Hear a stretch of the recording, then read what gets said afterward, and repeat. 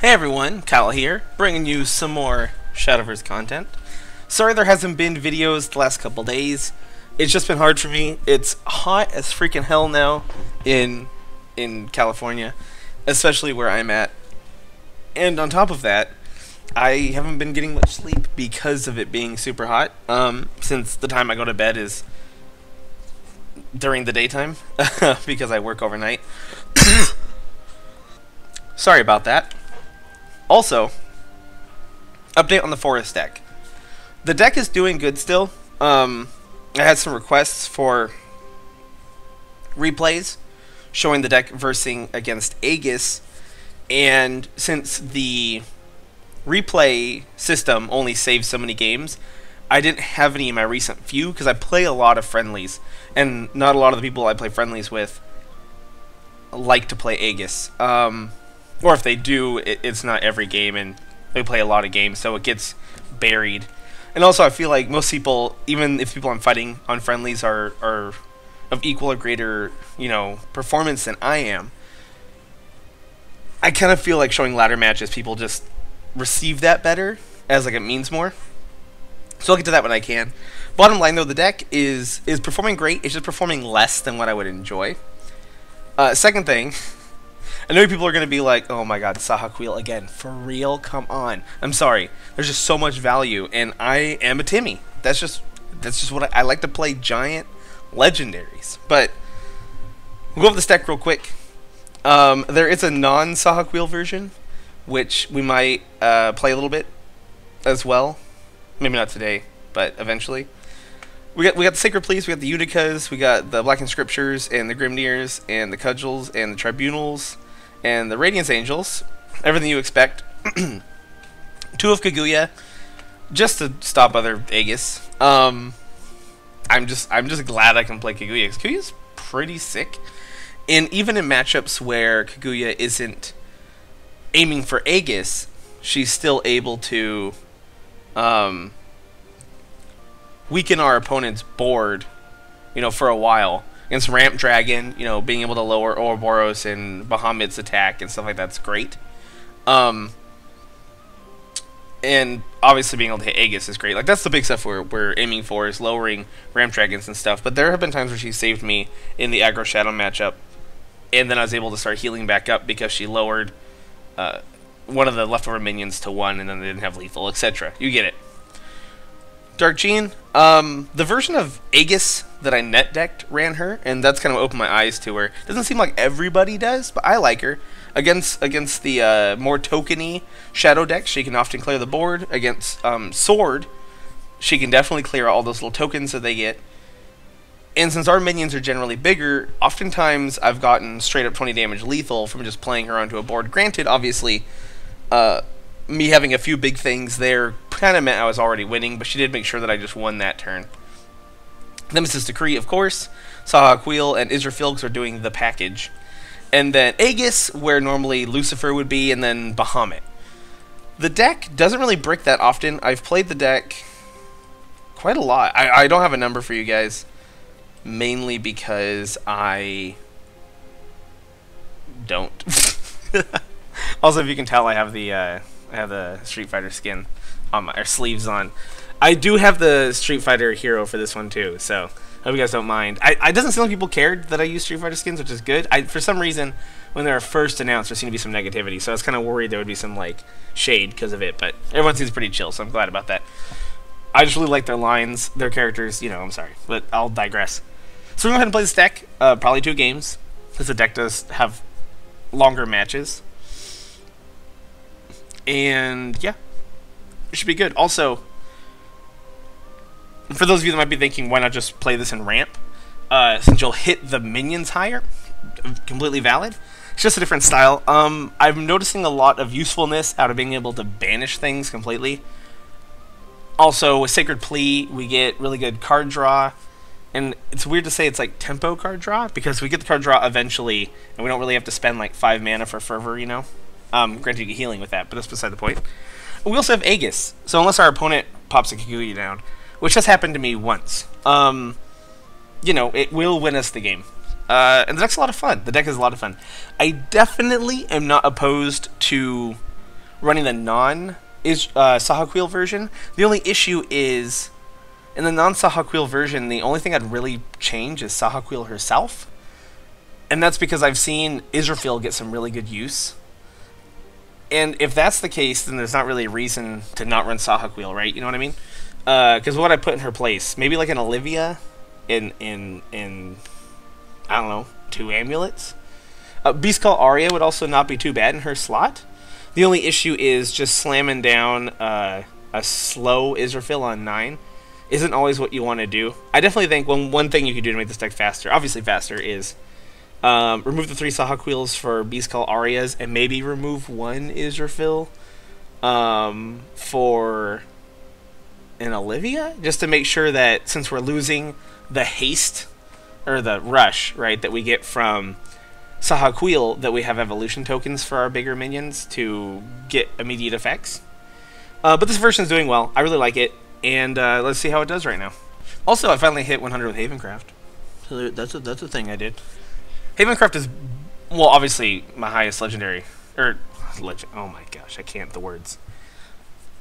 Havencraft is my highest level, and it's not tied with anybody, that's what I was trying to say. So, like, you'd be like, well, of course, it's 100. Like, everything stops at 100. I mean, like, I have no other hundreds. I just play a lot of Havencraft. And we got Little Miss Luna. This is good for us. Again, all the banish effects, obviously, give us a bit of advantage. I'm going to hold on to Breeze of the Cudgel. I got Unica and Kaguya. Going first. I mean, obviously, you don't want to 6-drop your opening hand regardless. But getting Kaguya right off the bat, not too into it. Hello. So nice to see you. Oh, she doesn't echo like I was hoping she would.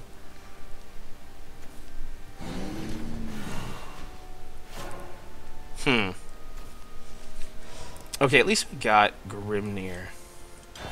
Doing okay. Just the way I play, I always prefer going second. One, I like to play reactively, and 2, I like being greedy. Give me those extra evolutions anytime. I will use them. Beside the point, though, we are drawing pretty good. I'm going to be greedy and hold that Priest of the Cudgel until turn 5. Just because I want to make sure there's no way it gets removed. 1, to deny shadows, and 2, just for that 2-for-1 value to make up for where we are. No attacks. That's fine. Give me Sacred Plea. I will honestly take that. And then my question here is, do I do I hit the Unica? Yeah, I guess obviously Unica's the one I should hit because there's no point in not killing her since Spartoy already did his ability.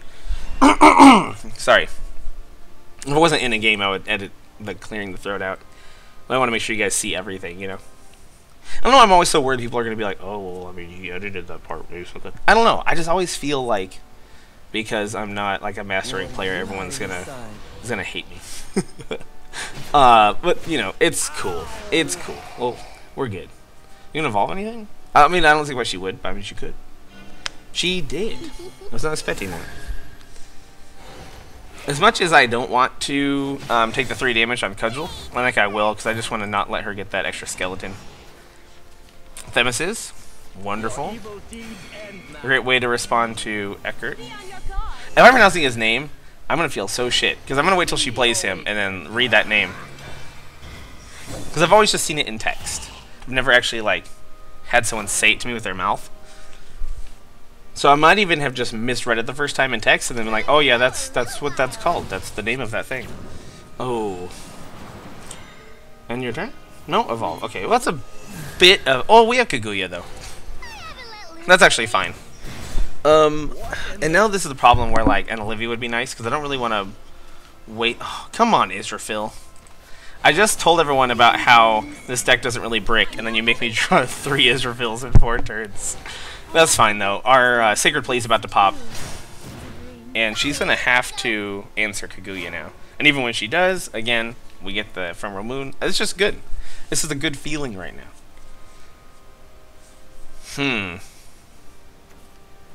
Mimi... Okay. I'm happy with that.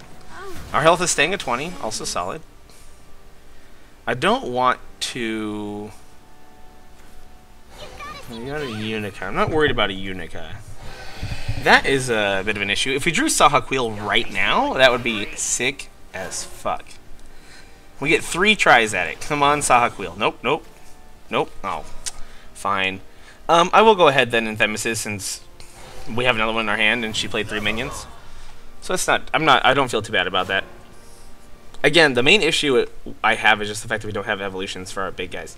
Maybe even cutting 1 Israfil for Olivia would be good, but I feel like she's just one of those cards you want to make sure you get in your hand. So I could be incorrect. I could be incorrect about that. Alright. Again, I'll save Banish for something a little more important. Do I just Grimnir this turn? I could Grimnir Banish, but then Grimnir just dies to an evolved Shadow Reaper. I don't really want to Themesis again. Worst case scenario, she plays that card right now, right? And this does 3, that does 4. Then she evolves, I take 9 damage. That's pretty bad. But this is going to weaken that to 1, yeah?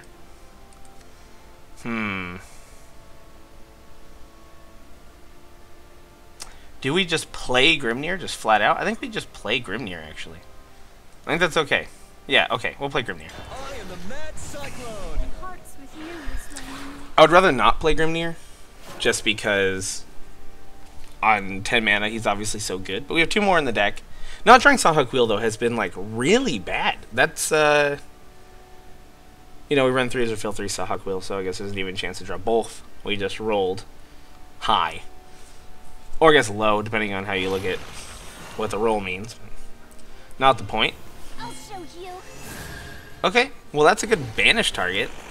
Worst case scenario, we can even Blacken Scripture and Themesis. And then unless she gets a super tempo turn, we get to Israfil. So one of the situations where, like, it'd be really sick to have anything that, like, lowers the cost of a legendary. Do we just play Israfil, actually? 3, 4, 5.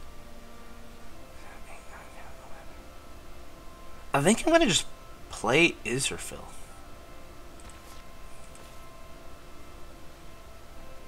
Because we take, let's say we take 11, worst case scenario, take 11 damage, right? They all get +2. 3, 4, 5, 6, 7, 8, 9, 10, 11. We go down to 9. Israfil attacks, blows up everything. We have Black and Scripture, Unica. I think that's okay. I think this is okay. It's a little risky because we have a chance to blow up a lot of our health right now. And she still has one of the Cerberus buffs in her hand, I believe, Coco. I believe she still has Coco. So we're looking at going down to 7 health, which is way more risky. But even if we just attack with Israfil and blow up her board, we can play another Israfil to heal. Did I say something weird?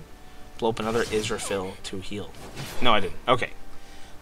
I don't know what's going on in my brain right now. My turn. Alright, we're gonna Blackened, attack, and then I think I'm gonna double Unica.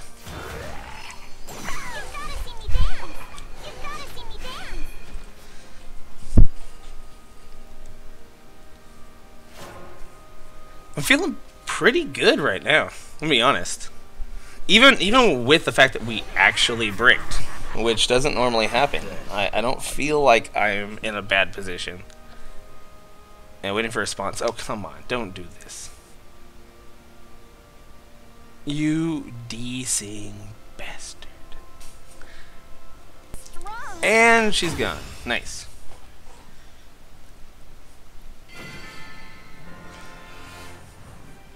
Yes, that match positively burned with passion. Huh. I just got a notification saying that they're doing a card poll and that popular cards will become leaders. Is that how do I get involved in that? Is that a thing? Can I do this? Hello? Crate? Do you have a can I vote? Anything happening? Hello? I don't know how to do that. That's weird. I just got the thing on my phone, and when I clicked on it, it launched the Shadowverse app. Obviously this isn't my phone, but it launched on my phone, and then I closed it right away because I was afraid it would kick me out of that match. Where? Huh. I'll have to look that up. That's not important right now, though. Let's play another game. Also, those of you that maybe have been around since my,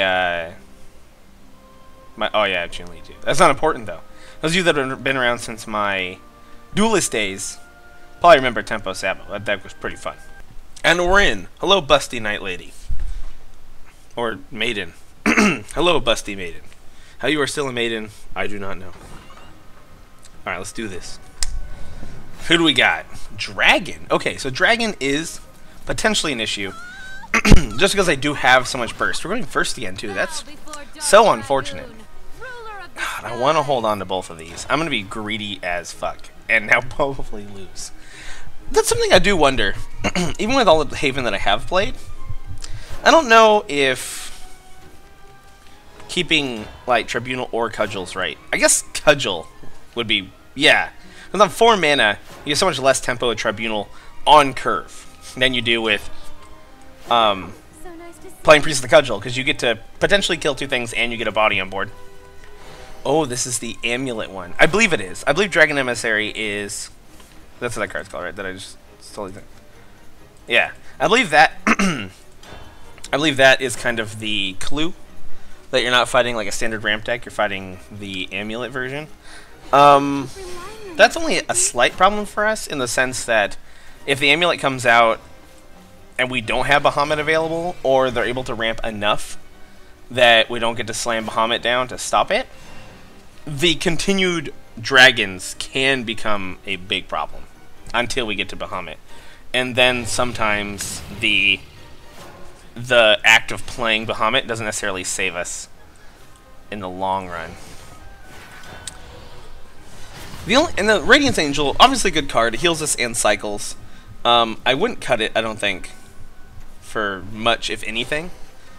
But the one weakness it does have is the fact that oftentimes when turn 5 comes around, because of its weakened stats compared to other 5-drops, I don't often want to play it. Well, we got 2 Bahamuts. There we go. I don't often want to play it because it won't evolve and kill the thing. You know what I mean? Does that make sense? Technically, she's 1 mana ahead of us now, but we're both going to be on 7, so it's chill. If more ramp... Ooh. There you go. You did a thing. You did a thing. It has Bane, which means I don't want to... I guess I'll just play another Tribunal. And since that Tribunal's about to pop, I haven't seen that card used at all. Interesting. I wonder what deck this is. I guess maybe someone's own version of the Amulet? The Amulet deck? Sure. Okay, please. Tribunal. I know there's some RNG here. Can you please hit Sybil? Please. Please. Yes. I guess it didn't really matter that much in the end because of the fact that she's going to be on 10 mana regardless. But luckily, we're going to have 10 mana to respond, meaning that we'll have a good chance to hit her with our Bahamut on the Amulet. I think in this matchup, I want to try to not play Bahamut until the Amulet comes out. Now, if the Amulet doesn't come out this turn, I mean, we're slamming down Heavenly Aegis and we're going to go crazy. Because even though I am a disliker of Aegis, I'm also not against playing Aegis. You know what I mean? Like, YOLO. YOLO Aegis. 7 damage face. Sure. That kind of sucks, actually. How do we deal with that? I don't want a Themis's. Salamander on that. Sure. That is unfortunate. Black Inscripture. Wow. The gods have answered. Play Kaguya. And as much as I want to evolve her, I don't think I can. Because I want to get Aegis out right away. As in, I want to play Aegis and immediately get tempo from it, so that I'm not just slamming down a big thing and then dying to a storm attack. This is probably the deck that does the Erd Forte combo. So we're 1 Forte down, but we don't have any healing in our hand. However, our Tribunal's about to pop, so that's pretty good. We have Bahamut ready to go. Ouroboros. Fine. Hits face, I'm assuming. Yeah. And evolves. And kills... and kills Kagura? Okay. Kaguya? No. Not Kagura.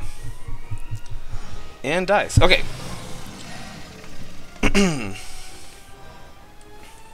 Here we go. Let's go for it. Heaven it's rebuking you. I'm not holding back. So we have 3 board wipes in our hand now that don't kill us. That don't kill Aegis, obviously. And 2 of them even draw us 2 cards. But being at 10 health, we haven't drawn any healing that sticks. Before I realized the weakness of this deck against other Aegis decks, I had Lucifer where Kaguya was. And I don't think 1 Kaguya is correct. Because if they just play their second Aegis, you really would like your second Kaguya. But we'll see. Bahamut. Sure. Oh. There's healing. So we'll play Bahamut as well. So she couldn't kill us that turn. Because she had to Bahamut. So we might win. We might win. She has an evolution point, which is the scary part. She does have an evolution point. But even if she like played Ouroboros, hit us, and the okay. Okay, she's dead. There we go, we did it. Also, I got a message on my phone. Oh my god. Oh my god. I don't know why my voice got that high. No idea. We got a card pack ticket. Nice. And we finished the quest. That must have been the reward for the quest? I don't know. Whatever. Almost A3. Yes! I don't know how long this video's been. I have a friend that wants to do something. Do I play a 3rd match? I want to play a 3rd match really bad, but I think I'm going to leave it at 2. Again, just review time. Hope you guys enjoyed. Leave some feedback on the deck. I feel like having more healing is what we want, right? Do we want some Lucifer in there? I don't know. I still don't know how to cut. And that's if Lucifer's even right. I mean, it could not be. I don't really see room to put anything else in the deck. Obviously, we could cut Sahak Wheel. But I think the deck becomes much weaker if you do that. Granted, there she didn't do much. But cutting, because Lucifer is 8 mana, right? Yeah, so like cutting 3 7s for a 9 and 2 8s is not the right answer, because we're not only losing the haste, the rush from Sahak Wheel, but we're also raising our curve. I don't know. I feel like it's good as it is. I'll keep playing it. I'll let you guys know, and I'll see you guys tomorrow.